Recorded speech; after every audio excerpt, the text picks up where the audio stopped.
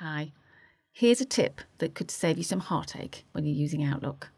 Have you ever had that sensation when you click send and then you realise the email's gone to the wrong person, you've forgotten an attachment, maybe you've put the wrong information in it, who knows, but you want to get that email back and there's nothing you can do about it because your outbox is empty and it's gone. Well, to save you the heartache, you can put a delay on your outbox, and it's the easiest thing in the world to do. So go to File, then click on Manage Rules and Alerts, and this is where you can set a new rule. Click on New Rule, and what you want to do is click Apply Rule on Messages I Send.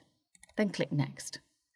You can choose to specify different people that you want to send it to or different categories, but for me, I always click Next here and it applies to every message that I send. So click Yes, and then you're going to select Defer Delivery by a number of minutes.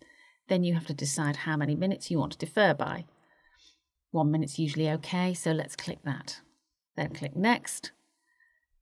You don't need any exceptions unless you want to put them in, so I would click Next again, and then I'm going to give this a name. So Delay Delivery. There we go.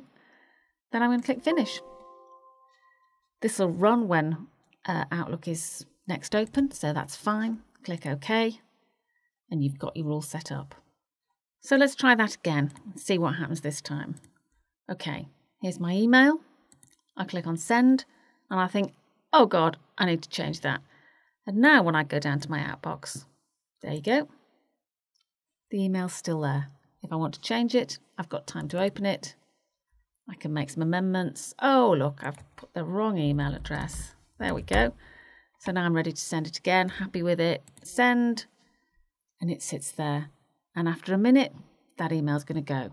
It can save you all sorts of heartache, and I would highly recommend that you do it. If you want any more tips like this, make sure you subscribe.